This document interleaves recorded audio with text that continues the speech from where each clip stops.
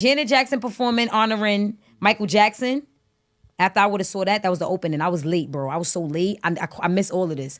So when I got back home and I watched it, I'm like, yo, Janet did a tribute for Mike. Remember, Mike passed in 2009.